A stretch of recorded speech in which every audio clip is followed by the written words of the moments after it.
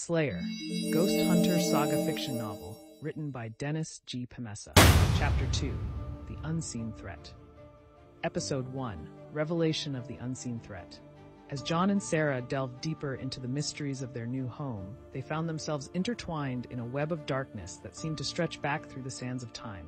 The priest, Padre Pepe, guided them through ancient texts and hidden scrolls, revealing the presence of a powerful entity known only as the Unseen Threat. Whispers of the unseen threat echoed through the village, striking fear into the hearts of even the bravest souls.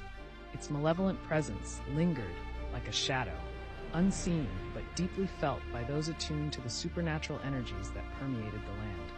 Determined to uncover the true nature of this elusive foe, John and Sarah sought the counsel of Orlando Valdez, the enigmatic protector who had saved them from the clutches of the flying creature on that fateful night.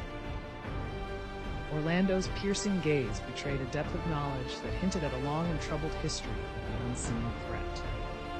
Together, the trio embarked on a perilous quest to confront the unseen threat and banish its darkness from their midst.